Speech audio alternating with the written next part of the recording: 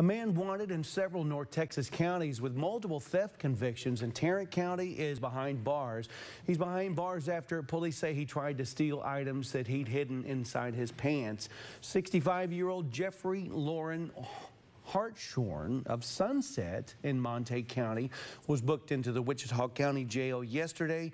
He was charged with theft under $2,500 with 2 or more previous convictions with bonds set at $10,000. Hartshorn is also being held on 2 warrants out of Wise County for possession of marijuana and theft, as well as a warrant out of Montague County for forgery. His bonds on all 4 charges total $41,000. Wichita Falls police were dispatched to the Walmart on Greenbrier for a theft. Once there, officers say that they spoke with a loss prevention officer who said that he saw the person, later identified as Hartshorn, in the men's clothing department. The loss prevention officer told police that he saw Hartshorn select 2 items, walking away, and then concealed those items in his sweatpants.